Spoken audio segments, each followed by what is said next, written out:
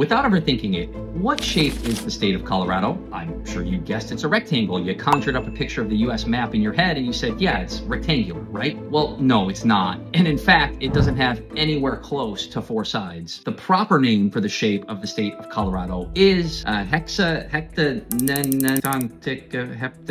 or something like that. The word's up there on the screen. That means it has 697 sides. Talk about weird. Well, how the heck is that? Well, first of all, because the Earth is round and because the east and west boundaries of the state of Colorado are defined by longitude lines, they actually converge as they move toward the North Pole, so that makes the northern border of Colorado slightly shorter than the southern border of Colorado. The northern border is about 22 miles shorter, in fact. So it's actually more of an isosceles trapezoid. But it gets weirder than that, because when the boundary for the state of Colorado was physically demarcated back in 1879, this consisted of men riding on horseback or going on foot with magnetic compasses that were made by hand and metal chains. And they would go around and they would demarcate the boundary based on little landmarks. And they had to kind of go this way and go this way and go this way and this. And they tried to keep their lines as straight as possible. But the reality is the official border of Colorado has 697 sides due to all the little jogs and wiggles back and forth, east and west, as the poor guys who had to walk all the way around the state demarcated it. And if you were thinking, well, hey, at least we got Wyoming, right? At least that one's a rectangle. Well, think about it for a second. It's roughly the same story there, although not quite 697 sides. So that leaves us, I guess, with my favorite state shape ever, the state of Montana, which looks like it's a guy bending over to smell the state of Idaho. Talk about weird. Anyway, that's this week's Fun Fact Friday, and if you like learning things like this, make sure you like or subscribe so you can be notified when we post more new content. We'll see you next week.